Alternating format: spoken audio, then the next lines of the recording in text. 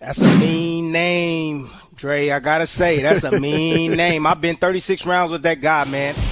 Binalaan ni former welterweight champion Timothy Bradley si Terence Crawford na huwag maliitin si Pacquiao. Sinabi nito na that's a mean name. Nagsabi ni former super middleweight at light heavyweight champion Andre Ward na isang pangalang Pacquiao ang kailangan ni Crawford para lalo pang palakasin ang kanyang claim bilang best welterweight of this era.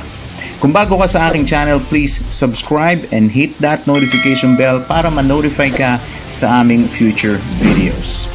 Sinabi pa ni Tim Bradley na kilala niya si Pacquiao at Crawford, having fought Pacquiao 3 times, winning the first fight via a controversial decision and losing the next 2 fights via a wide unanimous decision.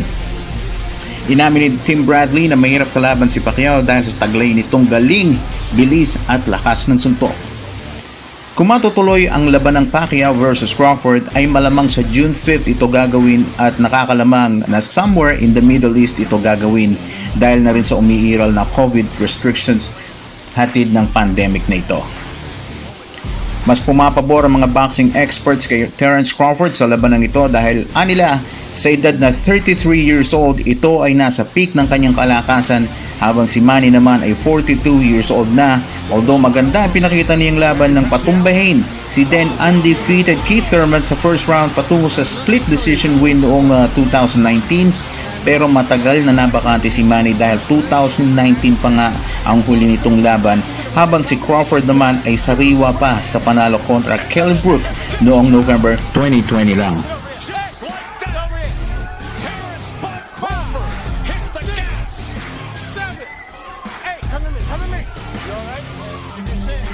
One of the best closers in the game, 27 knockouts in his career. Do we have 28 right here? This fight is also thundering in. Look at Crawford. Vicious attack to close it. Watch this whole Timothy Bradley interview regarding this very intriguing matchup and find out for yourself who he is favoring. Thank you for watching, and this is your Sports Couch. That's a mean name, Dre. I gotta say, that's a mean name. I've been 36 rounds with that guy, man. And I've been over 100 rounds with Terence Bud Crawford, and it was just early in Terence's career.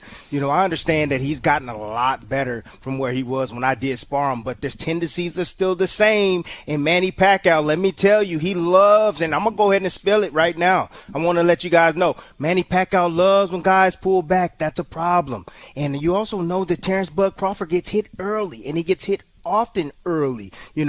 Manny Pacquiao is a quick starter as well, and he still has that blazing left hand, that backhand that he has that possesses a massive amount of punching power. So this is a dangerous fight. This isn't one of those fights where you can say, well, Bud Crawford should win this fight hands down. No, I'm going to tell you that right now. This fight is very dangerous. I would slightly favor Terence Bud Crawford, but at any point during the fight, if you see Terence Crawford touch the canvas or you see Pacquiao touch the canvas, hey, this is a real big deal fight for Terence Bud Crawford. I agree with you. It's still Manny Pacquiao in the ring. Now, it's a 42-year-old Manny Pacquiao against a prime 33-year-old, 37-0 with 28 knockouts, #1 pound for pound, who I think would be a substantial favorite. But, Timmy, I agree with you. Pacquiao's in the ring.